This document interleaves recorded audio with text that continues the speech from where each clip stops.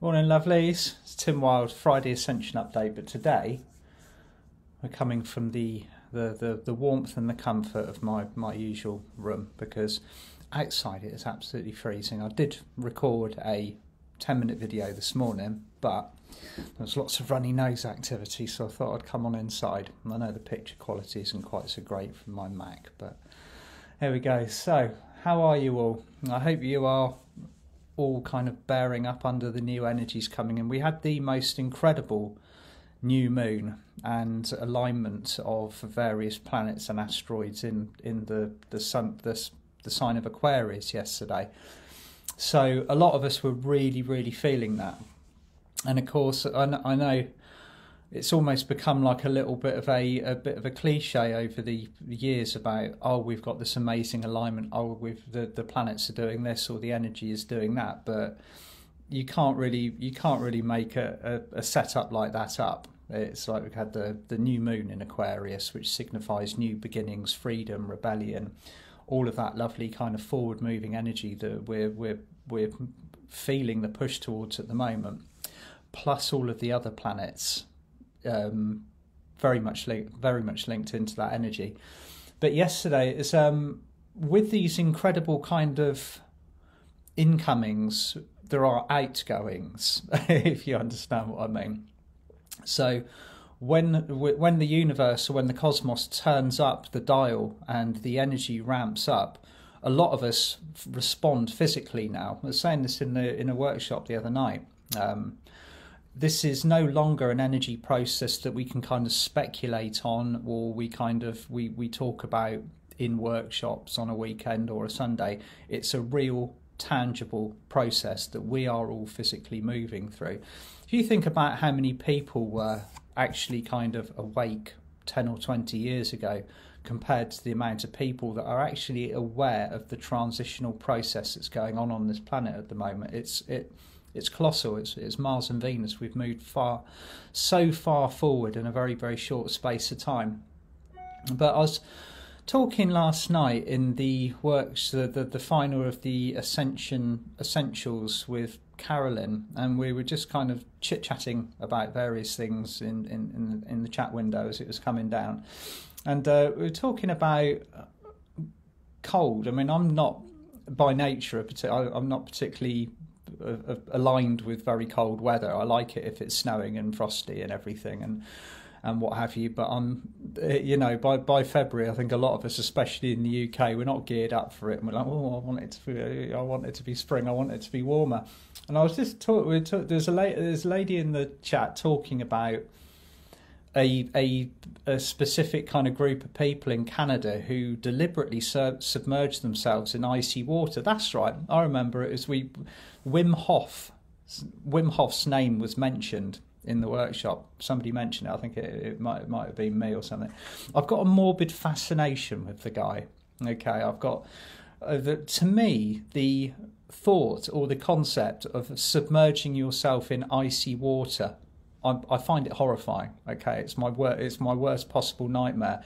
If the shower goes from boiling hot to lukewarm, I kind of jump around like I've been electrocuted. So I'm absolutely fascinated and enthralled with this amazing man who's managed to control his body and his breathing and his mind so that he does these amazing things where he submerges in icy water. If you haven't heard of him, check him out. Wim Hof, the Wim Hof method. It's a breathing method. It's supposed to be absolutely amazing for your immune system, your mental health. It recalibrates you, and boy, if you can do that, you can do just about anything. So the thing is with me, if I get kind of one of these like long kind of running fascinations combined with trepidation, it's usually because I'm going to wind up trying it myself. So at some point I might have to put myself through that, simply because that's the way I'm wired. But what interests me about it at the moment is the fortitude and the dedication and the transformation that he must have gone through whilst training his body and training his mind and training his breathing to cope with something which to me is utterly unnatural. I mean, he dips himself in water that would probably freeze a seal, and and he loves it. And there was another comment that said the guy had actually just walked up Mount Everest with a pair of shorts on. Don't know whether that's true or not. I'll have to check it out, but that's a different league altogether. That I can't even conceive doing something like that. But in order to have that level of fortitude, you have to go through a transformation.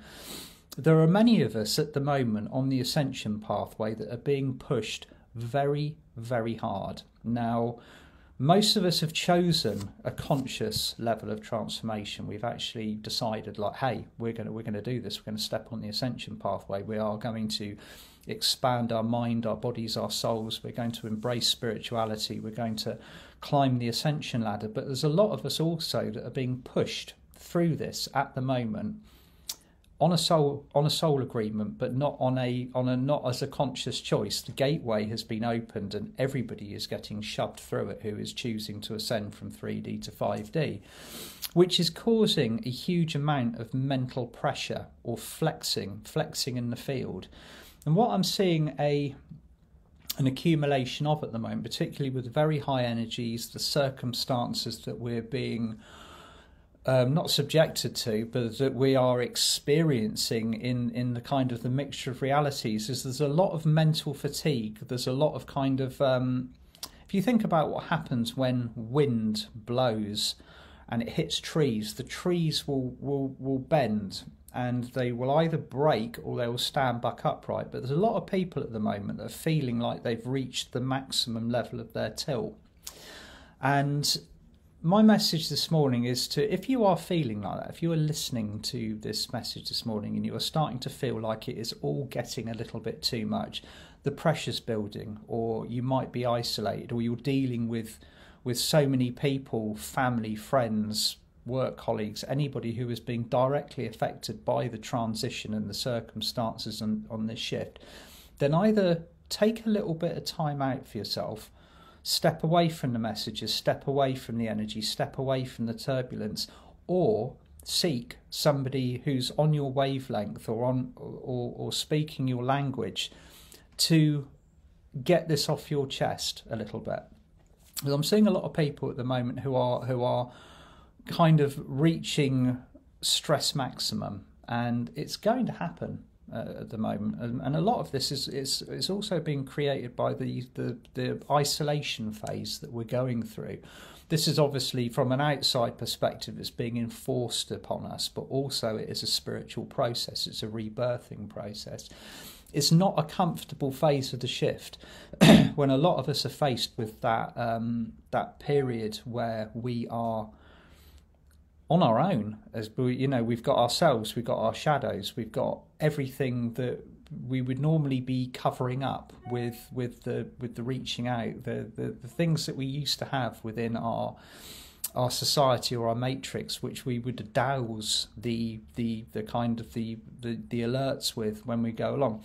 They have all but been removed or in the process of being removed, so that we go through this process. So there's a lot of icky stuff coming to the surface, and this is being forced by the energies. I mean, it's the alignments that we had on a planetary level last year were designed to do one thing. They were designed to release fear. They were designed to open hearts. They were designed to strip away the fifth veil of the third eye, so we can see more clearly. Now all of that work has been done. We are now left with a planet that is waking up to the stark reality of the movement, to the shift.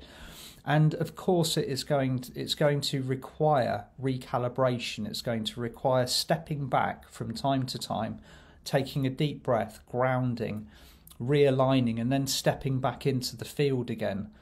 If you're feeling like this, reach out, talk to somebody, because there's a lot of people out there now that are specialising.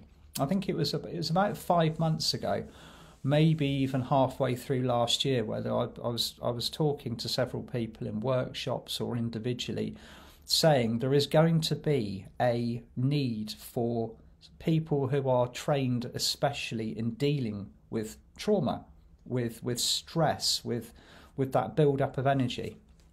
So there are people out there in my direct field of experience. This isn't my field of expertise, but I do know people who are very, very good at it. There's a lady called Emma Kenny. She was a TV TV personality, TV psychologist. She's been recently deplatformed, like a lot of others are, for speaking out against the lockdown. She's the one who's saying, look, psychologically, this is really affecting people. You can't do that. It's wrong. So all of a sudden, she's lost her TV platform. But now she's doing regular kind of Facebook lives during the week to help people work through this. People who are consciously aware, people that are sort of like, you know, they're railing against the energy that's going on out there, but haven't quite found that equilibrium. And also Zoe Clues from Clues Associates in London, from the 25th of February, will be setting up something very similar for people to come to speak, to air, to basically release the energy and rebalance again. That equilibrium is very, very important. Step in, step out of this field as often as you need to. Ground, balance, take care of yourselves, okay? Because this is an intensive shift. Okay? A lot of the time on the light path, it is very, very easy to be in that state of constantly. You have your duties. you wake up in the morning. It's almost like you're signing on for work for the day. And the duties roll in. It's another day on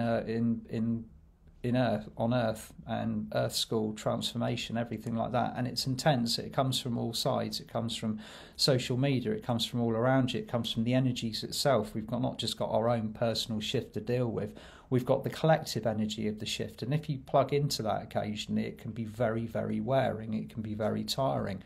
It's almost like all of this energy is being released and you're doing other people's shifting for them, or you're doing their clearing for them.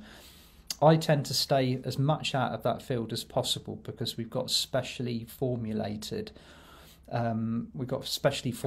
systems and energies in place that deal with all of the releasing of the energy. It's the individual ones at the moment.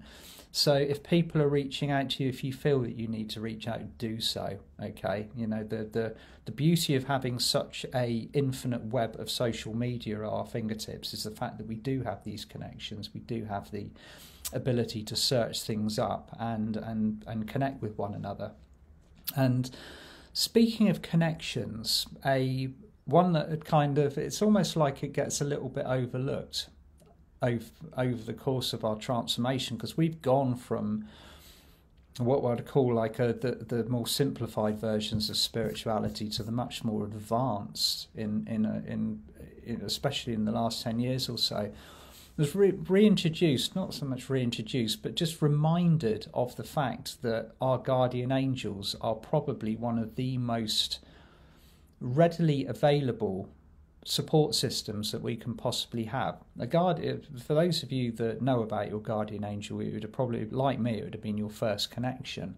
You know, if you're on the angel path, if that's where your energy goes, if that's what first lit your interests up, then the first introduction that is made to you from the angelic kingdom is your guardian angel, because they've been with you the whole time. They've been with you since the origin of your soul's birth. You get allocated your guardian angel, and they are with you for every step of the journey. Doesn't matter what dimension you're in, doesn't matter what planet you're in, doesn't matter what frequency you're vibrating at or where you're working. That angel will be with you to accompany you. So that is a support system at the moment that is a lot of us are underutilising, and it's take a few minutes of your day in the morning to connect to your guardian angel and keep that vibration, that soul in your heart and by your side. We also have the fight with the dragons. Okay, the dragons have been serving humanity for a huge amount of period of time. Fire dragons, earth dragons, air dragons, water dragons, light dragons, dragons of all of the different cosmos and vibrations and frequencies that are available out there. Ask them for support, ask them to come in and assist you, call upon the unicorns, call upon the ascended masters. It's we get quite often so snowballed in our circumstances that we forget to stop to ask for help or shout for help or do whatever. But my guardian angel reminded me the other day to just say, look, you know, I am here, wings and arms around you and everybody else that needs the care and the assistance at the moment. All you need to do is ask. Quite a lot of the time we just simply we forget to ask. Okay. And so the energies grow, they increase and intensify by the daily basis, and we are adapting to this as we go along. The physical response, I was talking about the physical response a little bit. At the moment, a lot of us are being pushed into, right, you will sit down and you will heal, because we have to go through periods of time for integrating. So like I was saying earlier on, if you do need to take that time out, just step out. Okay, just step out, heal, regenerate, take that time for yourself.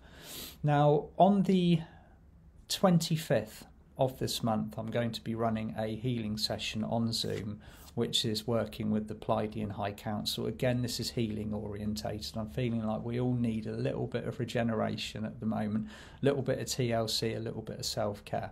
So if that is resonating with you and you want to hop on and join, the details are on my website under timwild.com. So it's not so much a perspective it's not so much of an ascension update, it's more of a self-care and self-love update at the moment. You know, it's this is where we're at the moment. And I hope you've had a beautiful week, and I hope you have a lovely weekend as well. And I will be back on Monday with a walking meditation. Lots of love. Bye for now.